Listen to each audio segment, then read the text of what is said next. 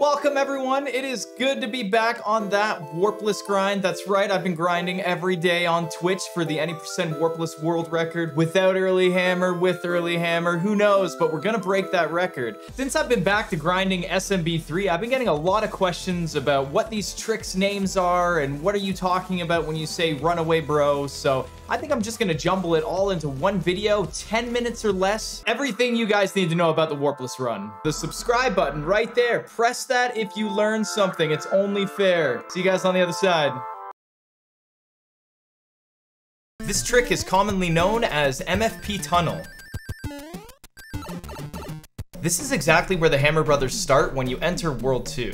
The Hammer Brother on the far right is the Hammer Brother with the hammer item, and as you can see, if you need to get early hammer, he has to go up 2 spaces and go across level 4. Sometimes the Hammer Brothers can switch with each other doing a movement of 4, making it so that the hammer can move less spaces to reach you. If everything is done correctly, you would fight that Hammer Brother before you do level 3, possibly taking 1 death to proc them to move 1 more time. This is called early hammer.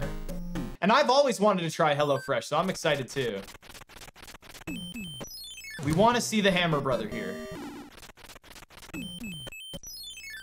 No way, come on game. No way.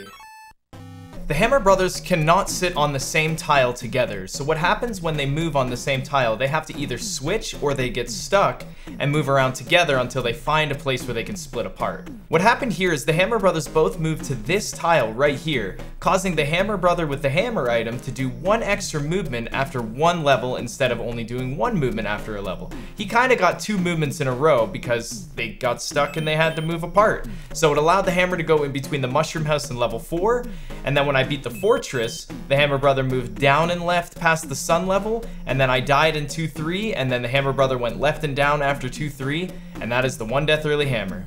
This Hammer Brother right here is called the Runaway Bro, and we call him that because he likes to run across level 6. A lot of people know that level 6 is an auto-scroller, and in World 3 we want to cloud across that auto-scroller. Everything is fine in World 3, but if this Hammer Brother runs across level 6, you probably see runners reset and you don't know why.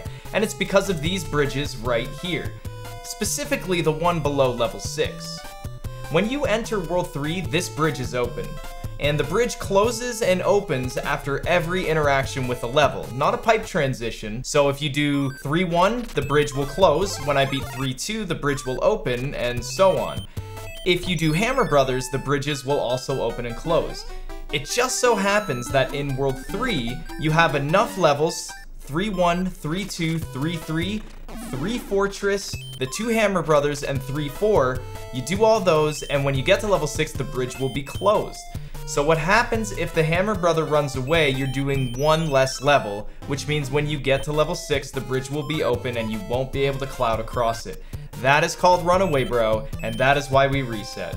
This is called Door 3, and with a single frame input, if you go back through the door instead of falling in the moat, you'll go straight to Boom Boom. This lets you skip running to the 6th door, jump up some stairs, go into another door, and then you can fight Boom Boom. This is called the H-Jump, and I think you know why. In 4-2, if you bounce off the 2nd red Koopa and shoot it at the same time, when you grab the grab block, or ice block, whatever you'd like to call it, for some reason it will despawn the first piranha plant. What makes this useful is that we are able to build P-speed and use the grab block on the next piranha plant and not have to do an awkward turn back jump over him.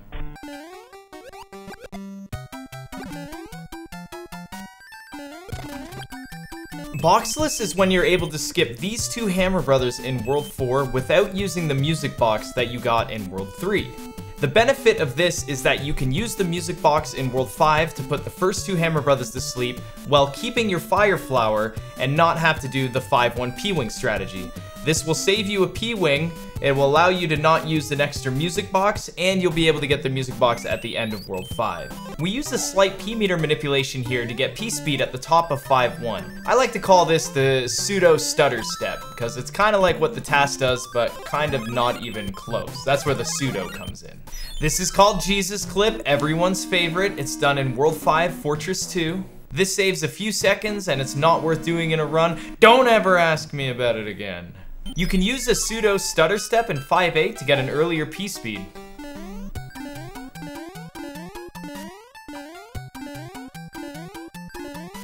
This is called an off-screen one grab, and yes, it does save time.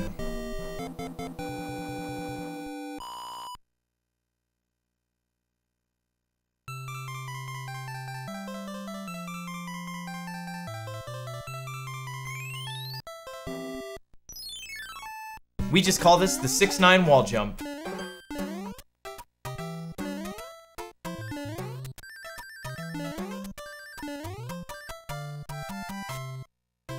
This is called the 6-4-3 clip.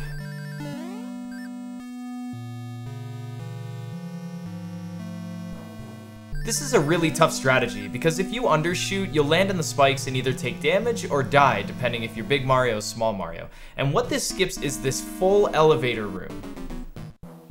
This is the subpixel manipulation on the World 6 boss. Depending on what kind of clip you want to do, either standing or duck clip, you want to land on subpixels 14 and 15 for standing clip, and subpixels 0 to 5 for duck clip. Duck clip has a higher window for subpixels, but it's a little bit harder to execute, and stand clip has a smaller window for subpixels, but a little bit easier to execute, so it is definitely personal preference. This is also a subpixel manipulation where you sacrifice about 2 to 3 seconds to guarantee getting subpixel 15 for standing clip. You could do the same thing from the other side and guarantee a subpixel of 0 for duck clip. Without going into crazy detail, there is 16 subpixels in 1 pixel, which means Mario will move 16 subpixels before he actually moves 1 pixel on the ground to the right or left. Now these subpixels wrap. If I move left, I'm going to be working down from subpixel 15 all the way to 0. And when I hit 0, I'll move 1 pixel when I cross over from 0 back to subpixel 15. This will also work the same when I'm moving right. I'll go up from subpixel 0 all the way to 15, and when I hit subpixel 15, as I transition from 15 back to 0, I'll move 1 pixel to the right. We use this concept to manipulate the subpixels that we have or need for certain levels like 7-1 and 7-6. Since we need subpixel 14 and 15 for standing clip, then we know if we move 1 pixel to the left, we've wrapped from 0 back to 15 as long as we didn't press too hard. And if you want to go for the duck clip and have subpixel 0 to 5 work for you, then you just need to move 1 pixel to the right. This trick is called Fast 7-2, and the interesting thing about this is I made a video about the history and progression of how Fast 7-2 came to be. So click the link in the top right, save it for later once you finish this video, and go check it out. It's pretty good. We call this trick pipe to pipe. It's where you enter this pipe right here, and on the other side, when you drop down, if you hold right, you can go right into the next pipe right away. How many times did I just say right? The way this trick works is that you have to enter the pipe on the very last pixel that it will allow you to enter on. It's right on that little white line there. Any other pixel won't let you pipe the pipe. This is the subpixel manipulation done on World 7 Fortress 1, and you have to take damage because you don't want to clip with the tail. The reason we don't clip with the tail is because every time you jump with the tail, you actually lose speed, and that's really going to mess up your subpixels. Everyone likes the stand clip for 7-6 because the subpixel window is fairly big. It's about even. It's subpixels 3 to 10 work, but this manipulation is much harder to do because there's no easy window where knowing that if you move 1 pixel to the right or left, you know you have the right subpixels. This one is you have to move 1 pixel to the right and then try and get past subpixel 3 with a couple little taps. Very tough.